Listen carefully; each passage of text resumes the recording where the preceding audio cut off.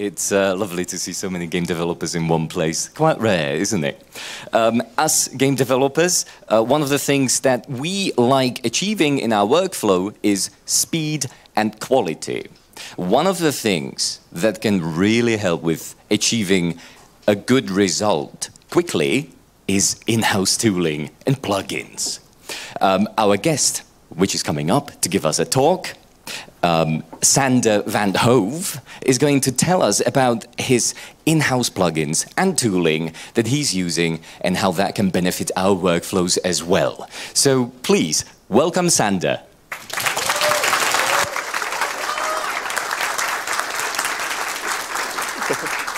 Awesome, thank you so much. So yeah, like Christoph said, I'm going to present in-house plugins and tooling that we are using at Koira, and also maybe give some inspiration to you and how you could speed up your development process with them. But first, who is this guy? Well, I'm Sander Vanhove. I released once a little mobile puzzler using Godot. But at the moment, I'm the lead developer at Studio Tolima, which I'll come back to in one of the next slides. And currently, I'm also writing a book on learning Godot and GDScript for beginners. But you can also know me as the guy who makes games in Moddebliep in Godot. So, who is Studio Tolima? What are we doing? So we're a Belgian-based indie studio. You can see over there the photo of our little studio of all the people, and one of them is here in the room, I think. There he is. It's Frank. And at the moment we're making our first game. It's called Koira, and it's a little story about you saving a little dog and then going on a big adventure, learning to work together. And of course, yes, you can pet the dog. You can even feed him. You can play with him. It's really around the relationship with the dog. And yeah. So we're also published by Don't Not.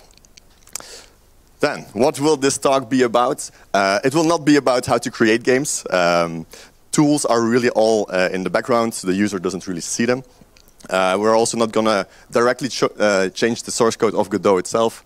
We're going to keep it surface level so you can make things quickly. And it will also not be a tutorial, of course.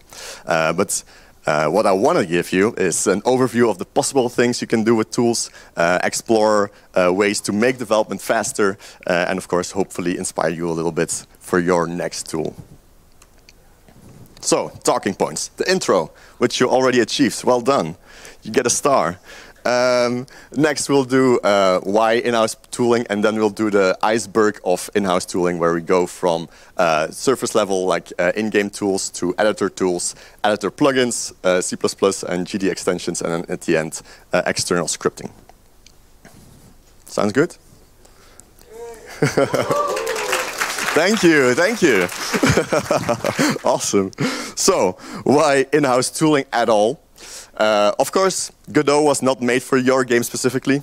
Sorry to tell it to you. Godot is pretty generic. It wants to be able to make a lot of different games, and that's a good thing. That we should celebrate that. But that means that you could invest in tools for yourself to speed up your workflow and your process while making your game. And of course, when the tool is done, you can share it with other people and make Godot more for that kind of game. So, what things do we want to automate? So, on the other hand, on one hand, you have like the classical developer, and I found like this stock image of a programmer. I don't know who it is, but this person is very proud of his technical capabilities. He loves to like over-complexify stuff like abstractions on abstractions, and likes to spend like hours automating something that he could have actually done in like 10 minutes. And he also rewrites code like 7 times. And then you have a manager who is like, hey, I wanted that result, and they love optimizing visible progress and doesn't want developers spending hours on automating things that could have been done in 10 minutes. And of course, both of those things are not wrong to want. That's a lot of fun, but what we could strive for is to be Giga developer. And this person knows which tasks will gain them more time when they automate them, which tools would help them out in the long run. And we'll do certain things by hand if that's needed, if it's never gonna come up again. and is in general a very cool person, like you would expect. So, what problems are actually automatable, right? And I made a little list of highly automatable tasks. So the first one is things that you need to repeat often. Like for example, if you're debugging your game or you're running your game and you want to know where the player is, maybe it's a good idea to have a tool that reports that somewhere. Things that take a long time, like for example, making builds, especially if you're making builds for a lot of platforms. Maybe you want to just press a button and go away from your computer instead of like pressing multiple buttons. Things that are prone to human error, like for example, validating scenes. You want to be able to look at a scene and see at a glance, like, okay, this will work or this will not work. Things that are time sensitive. Like, for example, maybe you want to make a build every Friday evening and want to be home at dinner that evening, like in time. And of course, the last thing is things that make you feel like, well, not very good. Things that are boring, things that are mind-numbing, things that are frustrating or just hard to remember. Like, for example, if you ever pushed a lot of builds to the Steam backend, like the Steam backend is not a fun place to be. You want to automate that in some way. And so the rule of thumb is that the implementation of your tool should gain you time. So the automation implementation should take less time than pragmatically doing the thing over and over again over the time of your development process. All right, let's dive into the tool making iceberg. And the first one up is in-game tools. So in-game tools are actually just plain scenes, right? You can do a lot with Godot. Godot is very powerful, very flexible, and very versatile. So you don't need to start off with very complex things. You can just make new tech with or use the old tech to make new tools for your game. By, for example, creating scenes, creating menus, creating all these little tidbits just from within the editor and then run them as if they were your game. For example, oh, is it running? No? Oh no. So I'll portray what was supposed to be showing here. What we have in Koira is like a debug menu. You probably maybe have already seen these in other games as well. It's like a nice window with all the values. It says like value plus the name of the value, maybe a category, stuff like that. And then we also have a series of buttons. And the cool thing about this little in-game tool is that you can just use these commands. For example, if you want a button, you say, hey, debug menu, I want the button. It will be called unblock the player, connected to me, and use this function to do that. So this way you can very easily add buttons, add debug functionality. It's also very contextual. For example, if the player is not in the scene, then this button is not added to the debug menu. Next to that, you can also just, in one line of code, add items, add values, for example, the position of the player, and you say, hey, this is the position.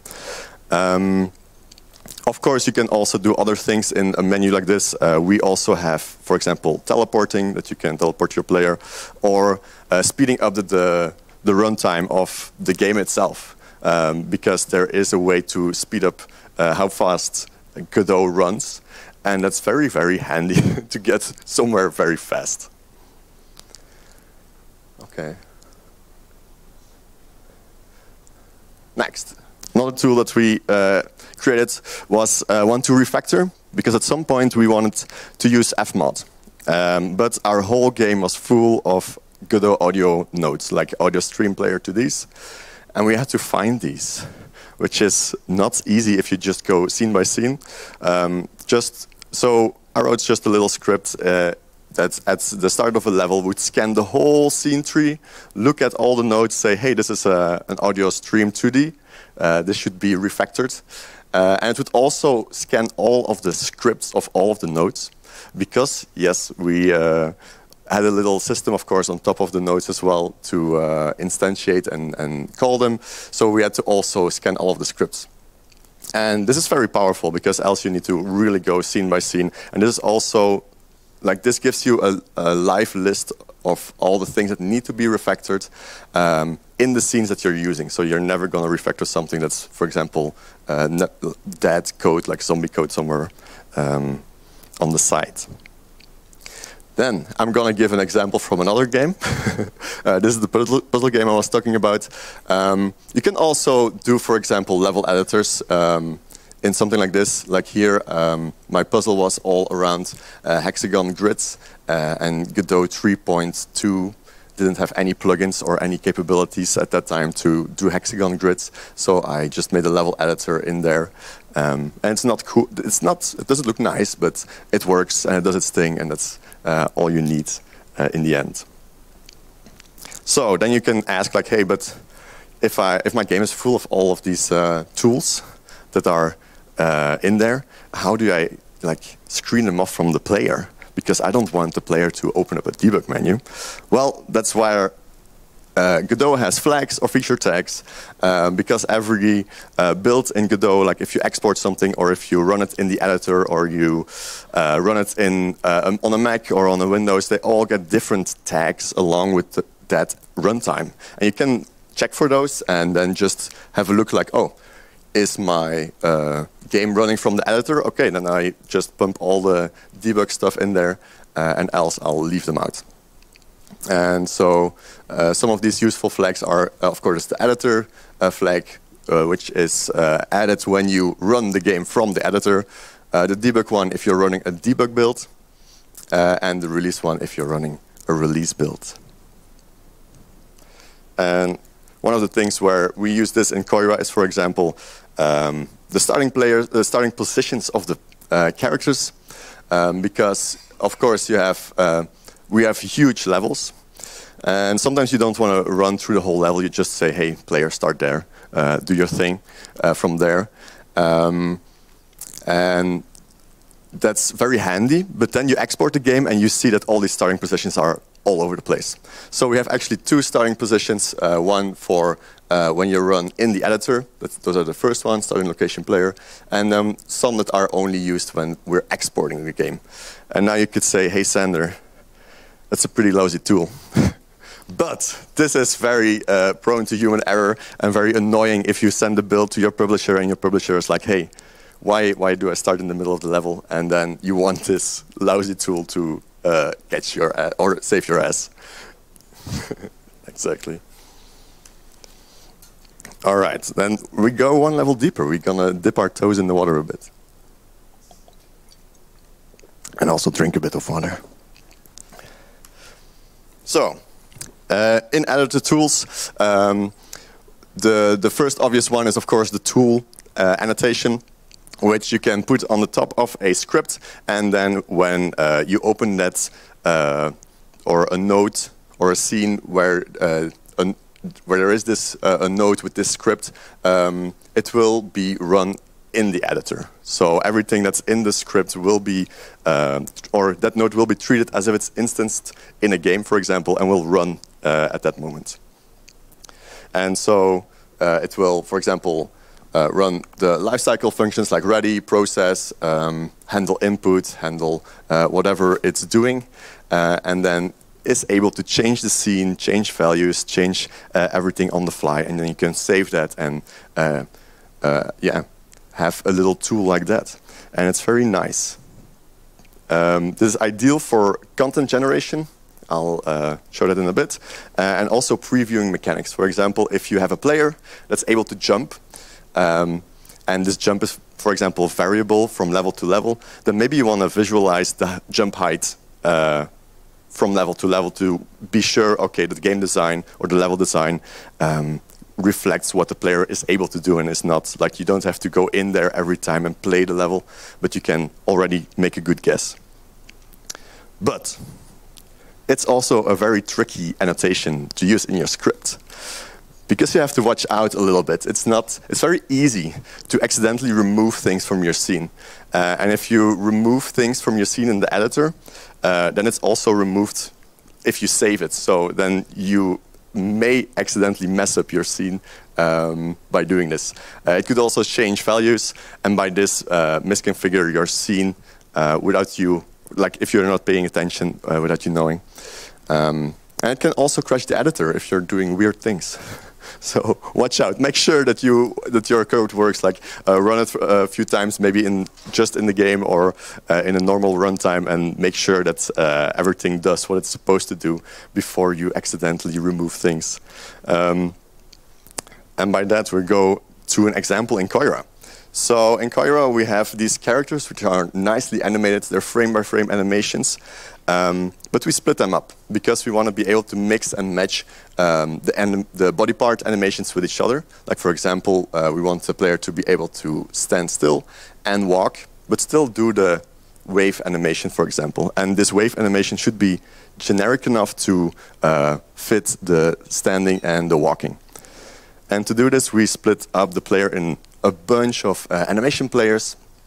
And these animation players, of course, have to be synchronized, because else they don't show the right animation. Maybe the walk is out of sync, the eyes are out of sync, or whatever.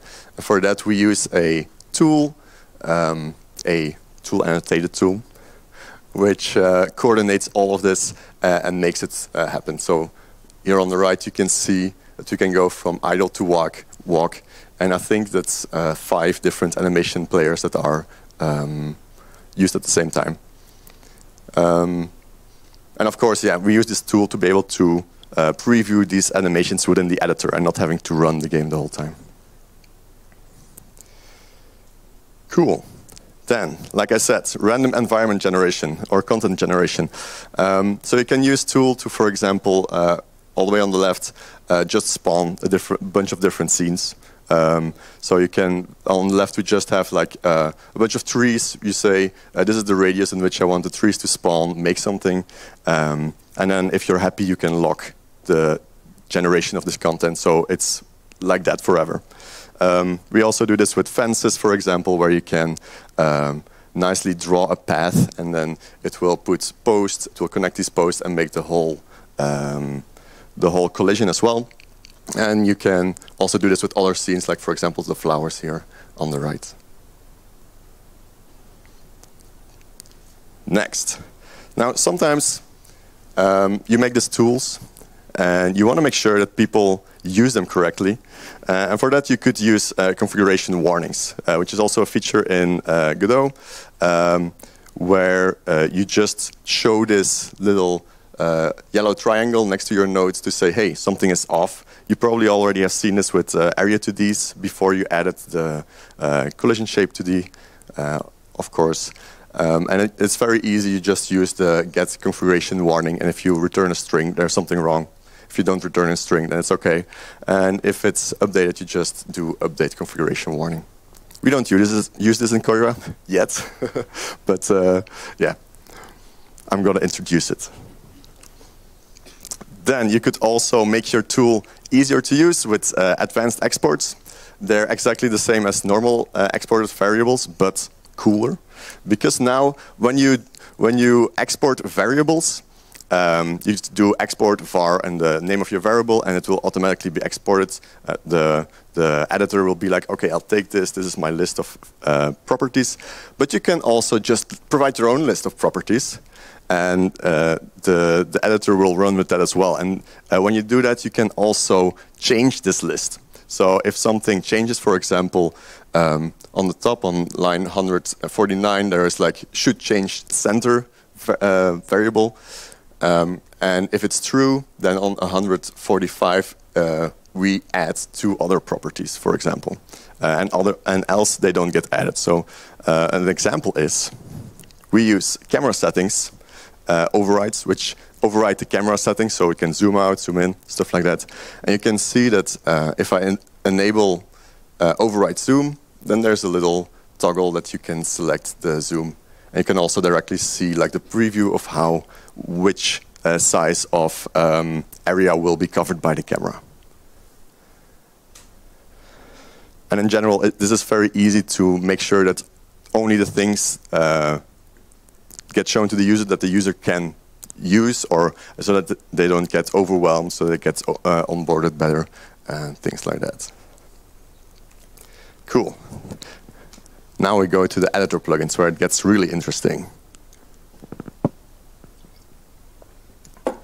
So, editor plugins. Basically, editor plugins can register new nodes or can extend the editor with new functionality, with new windows, with new things. And you can do all of this just with GDScript. Now, for registering new nodes, it's not necessarily to do a plugin for that. You can do that, but you can also just copy-paste, like the scene and the script, right? Plugins are made to share, so they're self-contained and not project-specific, so that you can just give your plugin to somebody else if you want. And I don't know if you've ever seen this, but you can make like a little plugin configuration file that's there on the top. Just say what name it is, the description, some other metadata, and on the bottom you say what script should be run, and this script should be an editor plugin, like here, which has an enter tree and an exit tree.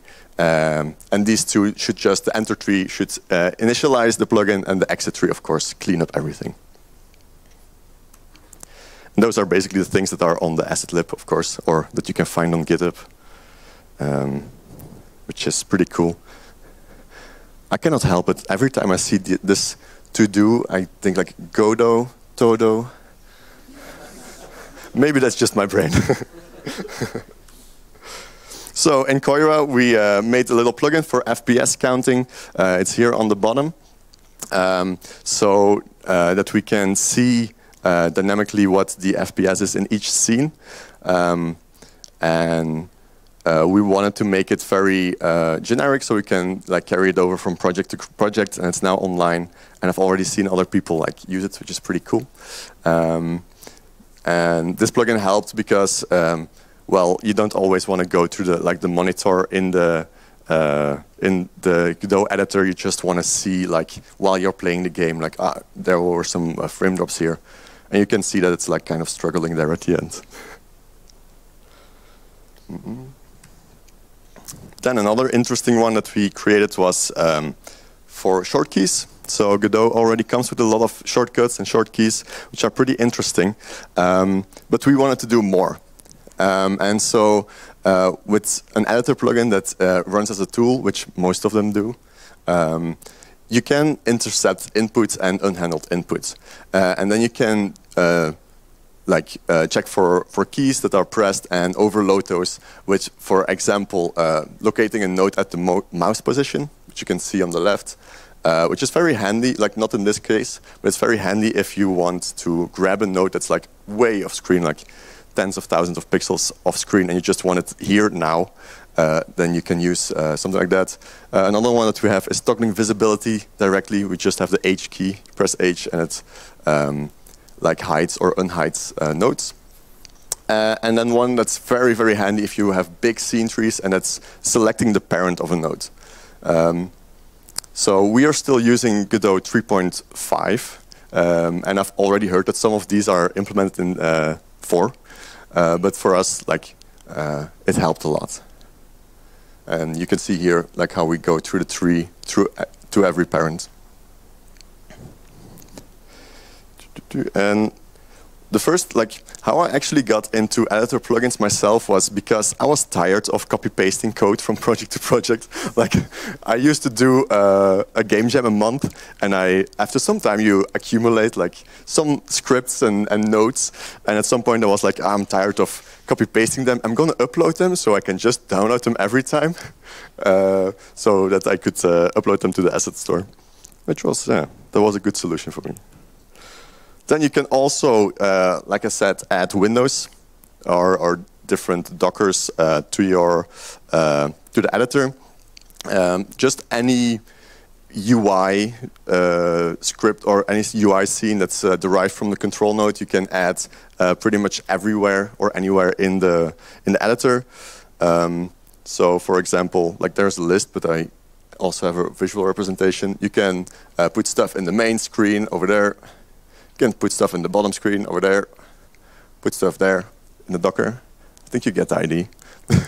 you can put stuff in different containers, which are all over the place. These are not like these are not exhaustive. These 4 arrows. There are way more containers.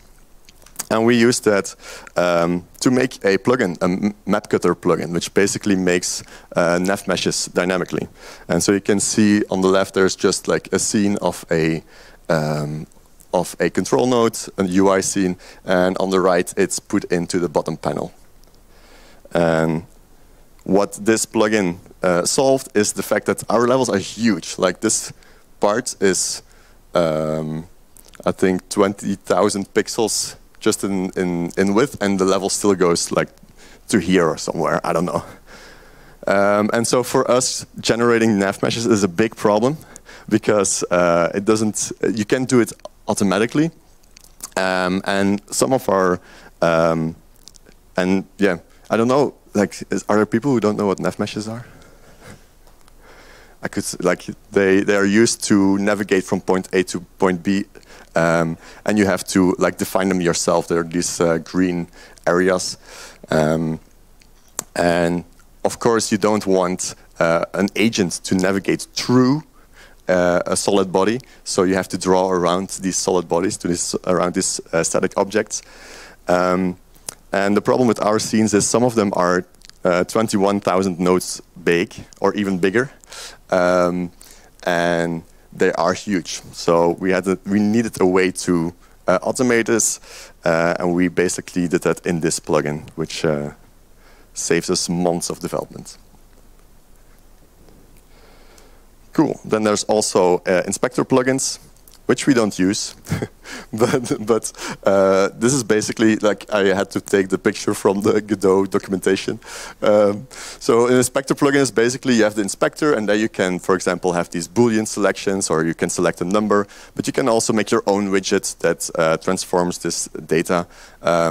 Like I've not seen this in a lot of plugins. If you know a good use case, then please tell me in the Q&A section in a bit. That would be cool. But it's good that they're there. Like at least you have the option. Like if you want to have a specific thing over there, then that is a possibility. Then you can also hack Godot's UI, which is a lot of fun. Because fun fact, Godot, the editor, is made in Godot in scenes and nodes. So everything you see is a node in a scene tree, and you can access all of them all of the time. So the handy dandy plugin that I told you about, that basically always selects the parent, can keep on going even if you hit the root node of that scene. So here you can see that I'm going through nodes that are called at 500, and at some point you get at the root node of the editor, and you can do whatever with the viewport, right? I can v-flip it, which is a lot of fun. So yeah, basically you can get to any node, to any location in the editor if you really wanted to. And what I use this for is to add a button which is called Play and Memorize. And basically what it does is it plays and memorizes the current scene. If you're then editing a different scene and you press this button, it will play the memorized scene, which is super, super handy dandy because, like I said earlier, some of the scenes are 20,000 nodes big. And if you have to switch back, press F6, it takes like 20 seconds to just do that switch. And this button helps us a lot. And how I did that was just scan through the whole editor scene tree to find the play button and then put my button there. But while preparing this talk, I learned that actually the adding to containers would have made it a lot easier. But still, I mean, you can do it. You can scan the whole editor tree. And then, of course, you can do shenanigans like this.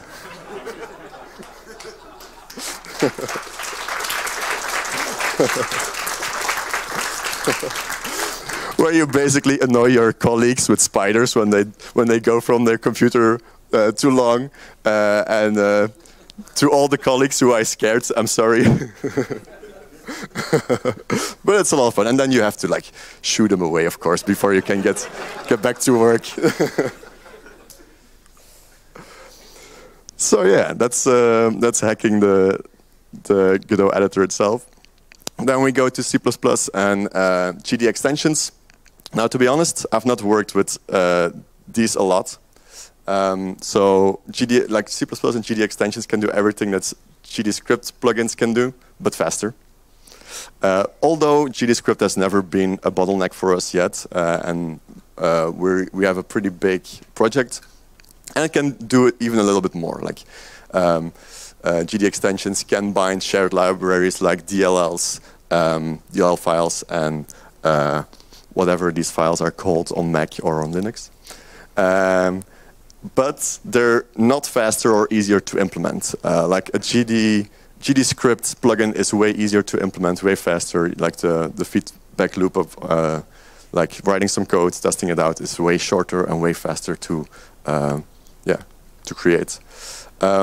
We are using some C++ modules, which Miguel actually helped on for fmod. Then we went into the Godot as well to extend it a little bit, but for the rest, we didn't make our own C++ or GD modules. Then we can go to external scripting because Godot has a CLI tool as well, so you can just run or there are some functionalities from the Godot engine that you can call on in the CLI, which makes it easy to automate things or Godot-related things without having to open up Godot. For example, doing exports, exporting release or debug builds, very useful. Running a debug server as well. We don't do a multiplayer game, but I would want to be able to automate that instead of having to run Godot the whole time. And then one that's interesting is that you can run a script just like this, which is cool. Like I think if GDScript is the only language you know, then go ahead, do it. So, like I said earlier, how we use CLI in Koira is with the automated exporting, especially because Koira is pretty big to export. It takes a few minutes, like I think 5 to 6 minutes to do one export. You don't want to be sitting there like press one button, wait 5 minutes, press the next button. We just want to press one button and then wait until all the exports are done. And that script would look a little bit like this. And yeah, that's a task that's pretty boring and prone to human error. All right. Looks like I actually blew through my presentation, but more lurks. There's always more to extend and more to tool around your game. So always be vigilant, always be on the lookout for the next tool that might help you win some time, might lower your frustration in doing repetitive things. This is just a start. And yeah, thank you so much for listening.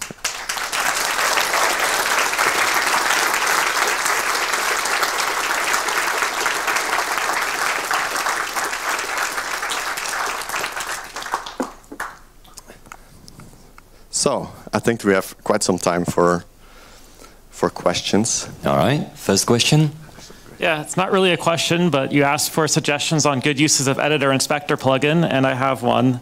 Yes, using please. it for Shader Inspector plugins, it's really useful. Shader Inspector plugins. I've used it in the VRM and MTune shader, if you want to see an example of it. But one of the really nice things about Editor Inspector plugin is you don't have to use get property list. You can hide and show fields just in code in the inspector plugin. So it's worth considering if you have that use case a lot. And of course, you can do editor shenanigans like move fields around in the inspector side by side or whatever you want. So. Okay, awesome. Thank you so much. Yeah. Coming. And please, yeah, if you want to show that to me after the presentation, then that would be awesome. Hello, I have two questions. The first one is with the editor flag, or for playing the game. Is debug flag, does it also work on the editor when I launch the game? Yeah, so the debug flag is always present when you do a debug build, of course, and when you run from the editor. Yeah. Okay, and the second question is, I don't use C# on Godot, but many do, and I want to ask if is there a possibility to make tools with C# in Godot? That's a good question. I don't use C# as well, to be honest. I can maybe Somebody answer else that. The answer is yes. However, I find that it sometimes doesn't reload correctly, and then it fails to unload the assembly for some reason, and then you have to restart your editor when you change your plugin. Is it because of compilation? Yep. Yeah, I don't know why it happens exactly. Otherwise, I would have filed a bug report already. There are several cases where it's known to fail, and those are existing bug reports already. But I'm not sure.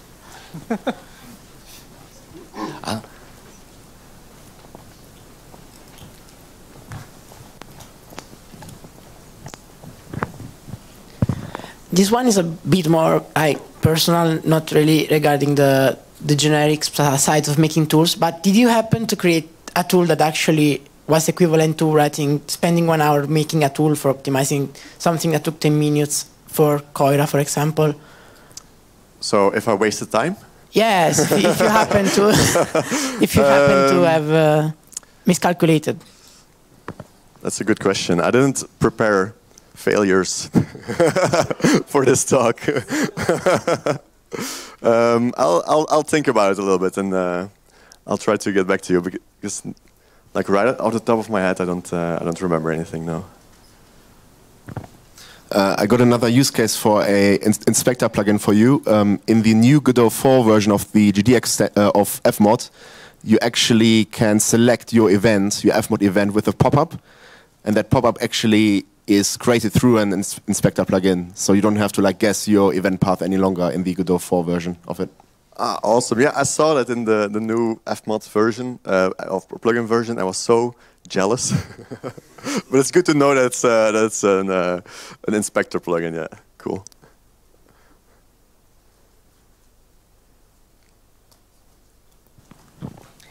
I'm a huge fan of editor plugins, so I guess my question is, what is the decision-making at your team? When do you decide, okay, let's actually make an editor plugin? That's a good question. It's mostly me being enthusiastic. So if I see, like, for example, a lot of the plugins or the tools we use, like this one, yeah, it's actually on the library, like the asset library. It's called Godot. So if we go back to this one, for example, the difference for us is, so one, if I see like, oh, I could use this in my personal projects, then I will make a plugin out of it, an editor plugin out of it, and then use it for myself as well. But if I can see like this is so generic, for example here, making this these nav meshes, this is so generic, this is not at all project bound, then that's the moment we think like, okay, let's make it a plugin. Another one is actually these keyboard shortcuts, because they need to be loaded as a plugin to be able to always capture the input. Okay, I have a question. It's more like a global thing. So you said your project is on 3.5 version, and you're not yet on 4th. Why? That's a very good question. So we looked into porting it to 4, but of course games have plannings, games have budgets, and porting it to 4 would not have been supported by that budget. Plus, the things that we, or the reasons why we would port to 4 would actually not supported this long investment. For example, it would mostly be the new scripting and a little better rendering. But in the end, putting like 2 or 3 months into that might not have been like worth it in the end. You mentioned how Godot is in the asset library. Are there tools or extensions that you've created that you have not put on the asset library? And if so, what are the reasons for that? Yes, actually, like this one that I said was very generic and very useful. So I didn't put it on the asset library because nobody, like, I posted about it a little bit and asked around, and nobody was interested. So nobody was like, "Wow, I need this tool right now." And then I'm like, "Okay, then I don't put it on the asset library because maybe I'm just maintaining something that's not gonna be used by anyone, and that's not ideal." It is on GitHub though. Like, if you really want it, you can go on GitHub and get it. But yeah, it's not on the asset library.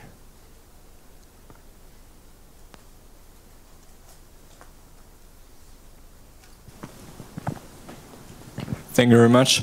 What are some plugins that you didn't create that you use? Because I know that programmers always have the, "Oh, I need this now, I'm going to make it myself," and then 2 weeks later you find out, "Oh, it exists already." Are there plugins that you use that you didn't create? So if there were plugins that afterwards I found actually like implementations by somebody else? Or? Just in general, which ones do you use? Just in general, which ones do you use that somebody else made, basically, if any? Yeah, sure. Like, we use a bunch of plugins by other people. For example, the Fmod plugin, we use Smart Shape 2D, on which Rafa has a nice tutorial. Those are the ones on the top of my head. I think we also used a plugin for better array and dictionary inspectors. That's a good example of an inspector plugin as well. So we do use plugins as well from external people, not just our own. But yeah, this talk was mostly on making your own and motivating everyone. Yeah.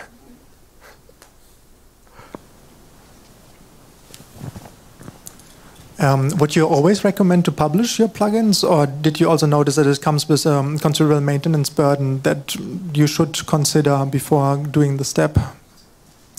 Yeah, for sure. Like I said earlier, sometimes if you don't want to be maintaining the plugin, you can maybe put it somewhere on GitHub or something else, or that's how I do it.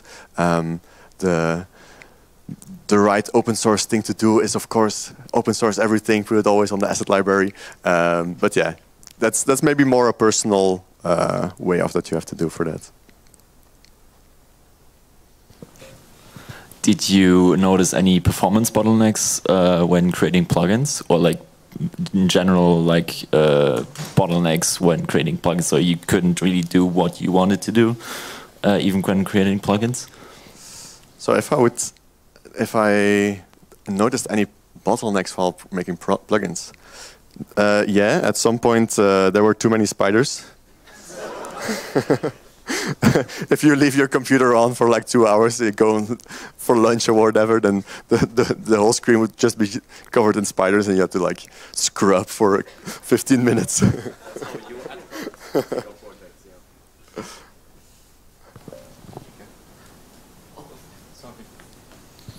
Hello.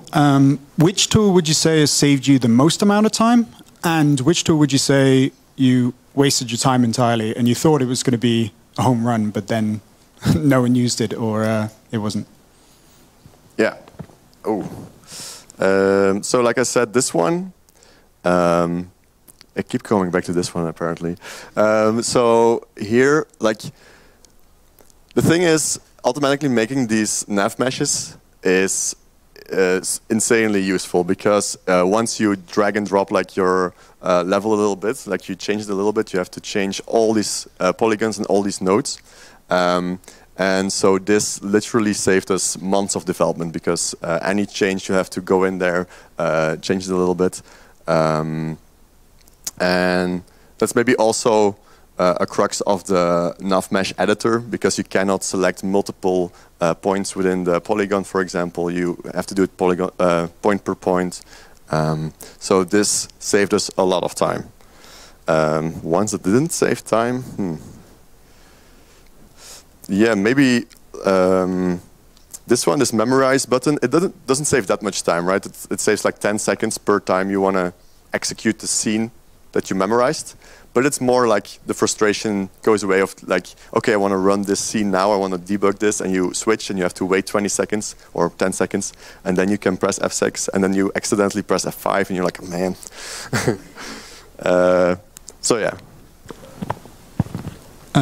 It's me again. Have you worked with any tools or built any tools that handle like custom import settings? So for example, your artist creates a file and it's imported, and then rather than having to pre-warm it for your environment, it already does a bunch of processes that they usually have to do time and time again. So I guess handling import data. No, we've not done that, but that's where more lurks.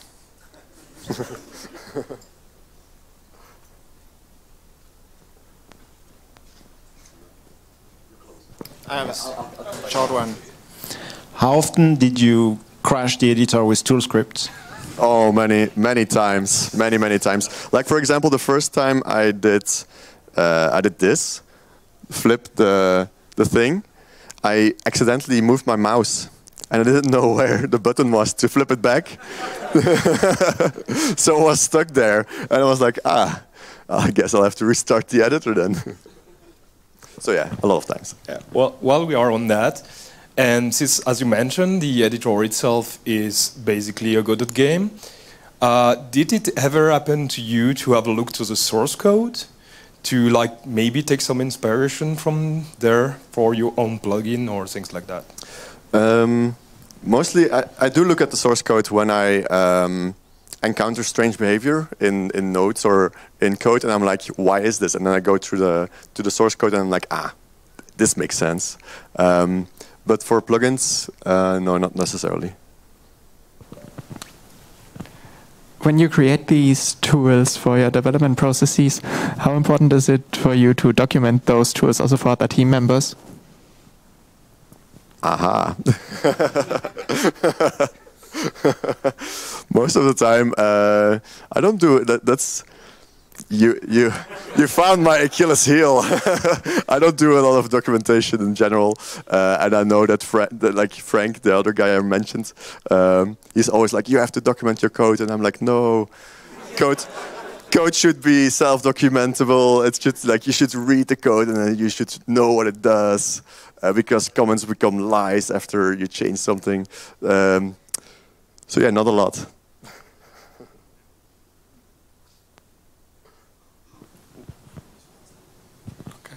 Maybe a very specific question is, do you know if it's possible to have some additional checks being done before you are building like a release game? So making sure that some parts in the scene are set correctly or so, if it's possible?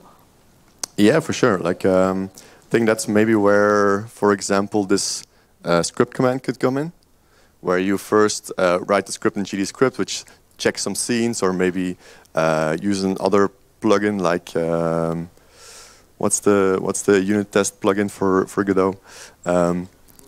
GUnit, yeah. Or you automate that in some way, and after that you do your exports or your builds. And you can also use editor export plugins. So you can write plugins that run when you export.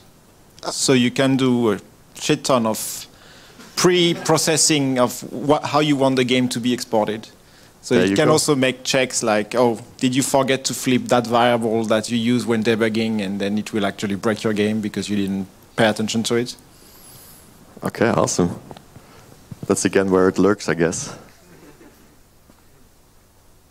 One more, maybe? Sorry. We have time. Have you guys tried to bring your game to Godot 4 yet? And did that work well for you? The converter? We tried, but it's yeah. Like I said, it was a lot of work, and it was yeah. It would have we would have dedicated I think at least 2 or 3 months just doing that, and it was not worth it for us.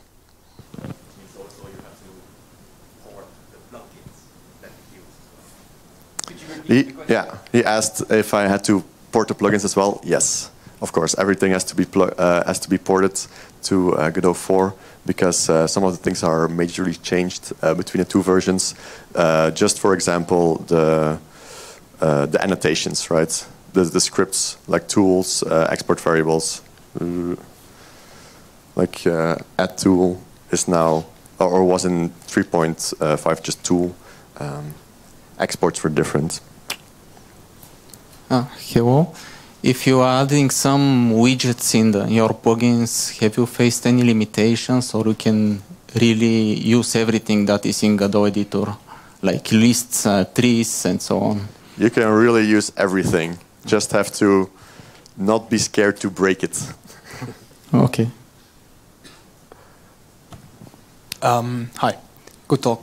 Have you used any of the gizmos in the editor for your plugins?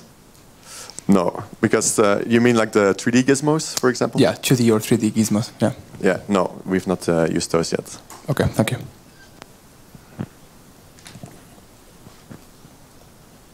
All right, more questions? No? Well, thank you so much for listening, and I was Sander.